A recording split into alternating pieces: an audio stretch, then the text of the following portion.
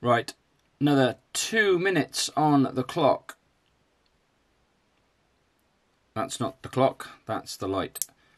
Here we go, so 2 minutes on the clock. So thank you for coming back. This is the AE-1000W from Casio, and as you can see, this is a world time illuminator. So you've got a pretty basic light and you've got some world time functions on here. But today I just want to go through some quick weights and measurements, and we'll just start with the classic lug to lug width here, which is 47 millimeters lug to lug, and across the body here, crown to crown, whatever, we're looking at about 45 millimeters across. So quite a good size watch. My wrist is 6 3/4 inches, so I'll give you some idea of what it might look like on yours. Let's go for the height or thickness, however you want to call it.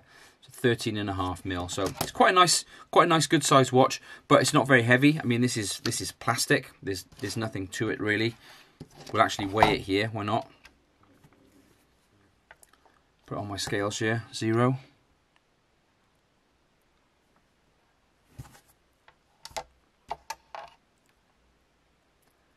$39 grams. So it's 45 mil lug to lug. What did I say again? 47 mil lug to lug and about 45 across the body.